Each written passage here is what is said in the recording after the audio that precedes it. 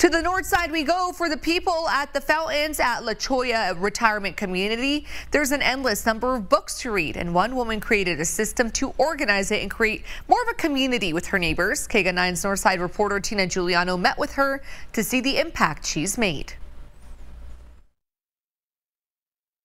I love books. And I love talking to people about books. There's 3 libraries in the fountains at La Cholla Retirement Community. We have up here that we do not have downstairs. We have art.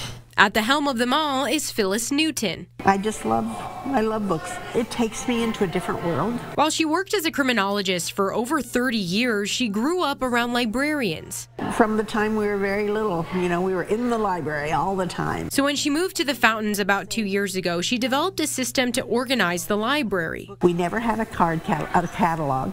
Nobody knew what the books were.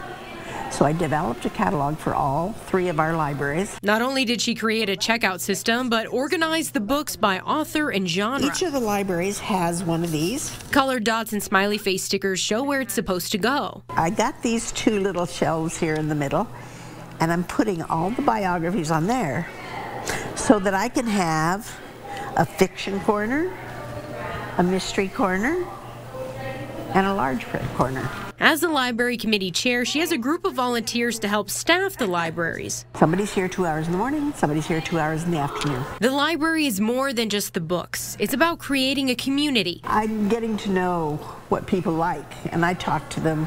And so when a book comes along, I'll say, I think I have one for you. And that makes them feel good, too, that you would remember. Reporting from La Cholla and Rudisill, Tina Giuliano, KGUN 9.